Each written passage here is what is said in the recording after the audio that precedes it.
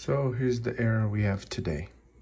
I have an NTFS USB drive, and as you may know, Mac does not write to them, only read.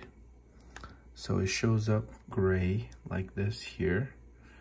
Then when I try to mount it, I get this error, could not mount. When I try to erase it, it fails.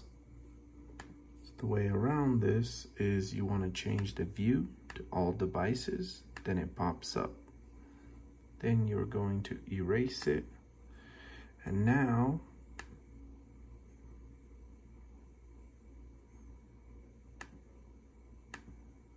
you are going to do either one of these. So I'm gonna do fat, and voila. It is now, as you can see, it's now a FAT32. And guess what? It also shows up here now.